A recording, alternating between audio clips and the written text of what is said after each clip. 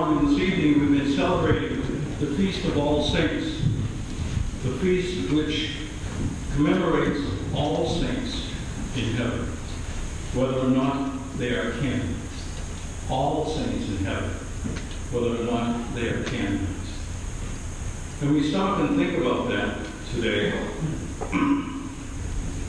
It's important for us who reflect upon the lives of the saints to point out to our young people that the saints are those people who were trusted in God and were willing to offer themselves completely for God's mercy and for the good of their souls. And so as they did that, so too we must pass that on to our children and those who are younger than us, that what we need to do is trust in God's mercy. When I started thinking about the saints, I said, well, I think everyone has a go-to saint, someone that they call upon when they need some help.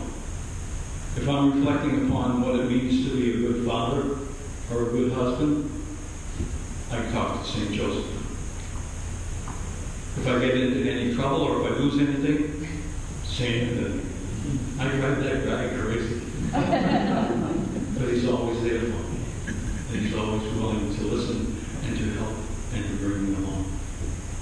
And so now we have the fact that the saints indeed are there to help us and to be the light in the darkness for us as we travel through our lives. Another thing I began to think about today was, did you ever hug a saint?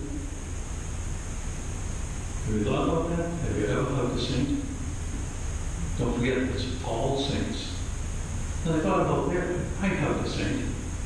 Just before my mother went home to God, I was able to give her a big hug. And to tell her that I was there with her.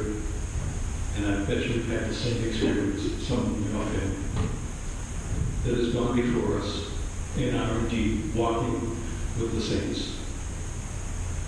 And as they walk with the saints, they're watching over us. Sometimes, quite often, I pray for those saints because they know me personally as a son, as a brother, as a husband.